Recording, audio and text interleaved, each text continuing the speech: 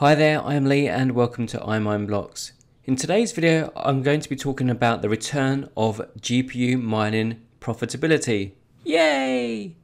Okay, so as you guys know, over this last year, it's been a pretty horrendous time for us miners, GPU miners, and also even the ASIC miner guys. But now there is some positive news on the horizon and things are looking a lot better. So I'm just going to talk a little bit about the numbers and how that looks for me and how it's going to look for you guys in the current sort of situation and also in the near future.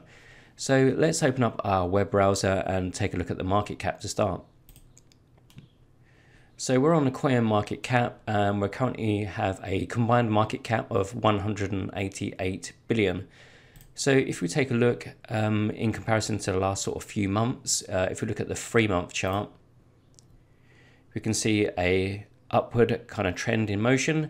So if we go back to the sort of early February time, there is a market cap of 111 billion and now we're at 188. So in the last 3 months, the combined market cap has improved by 70 billion.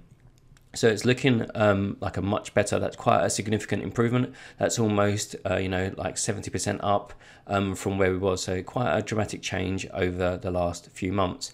It looks like we're going to be carrying the momentum forward.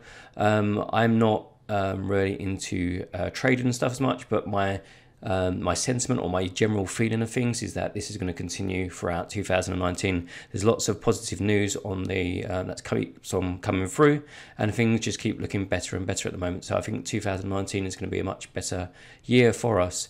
So what that means for us miners, and like I say, most of you guys are GPU miners or CPU miners, the guys that sort of tend to follow me. So if we take a look at what to mine, and I've just kind of entered my details, and you can kind of see the performance and the earnings that I'm currently getting.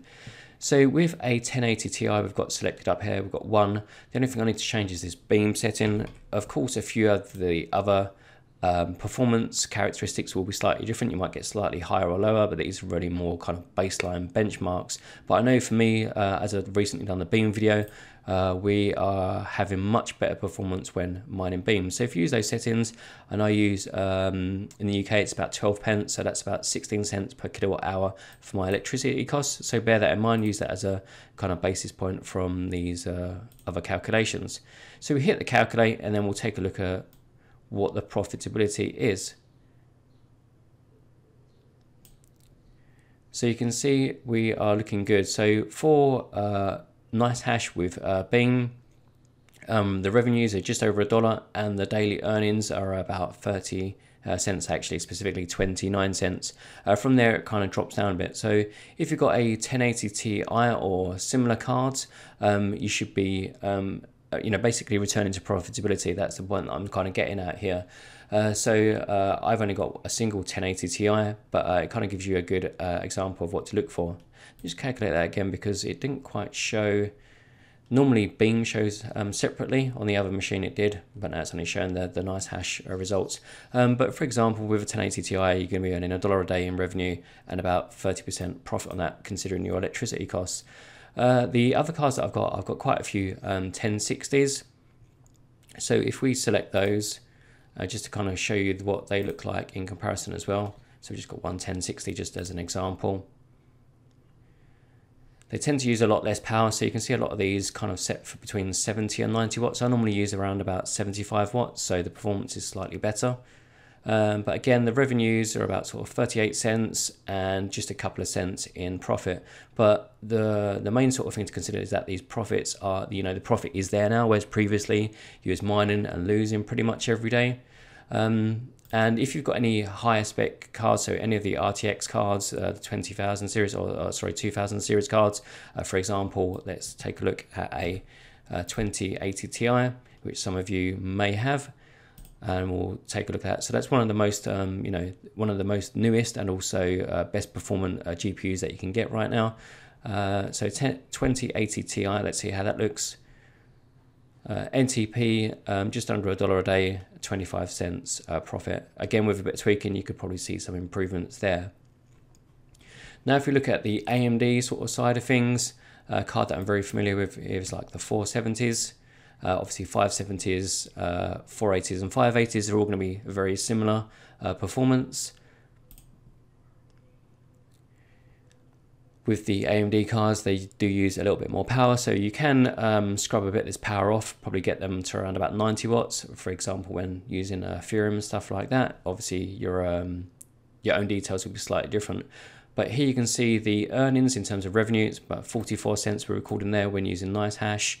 And the profit is currently at -2 cents. So we're coming closer and closer to that break-even point.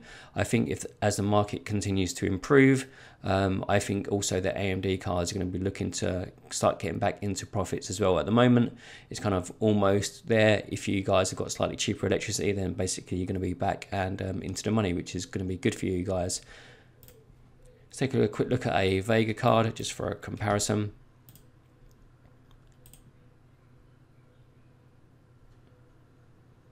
And it's not looking particularly good for the Vegas, so probably really the Radeon 7s are going to be probably your best bet if you're on AMD, or very carefully picking and choosing exactly what you're mining if you do have the Vega cards.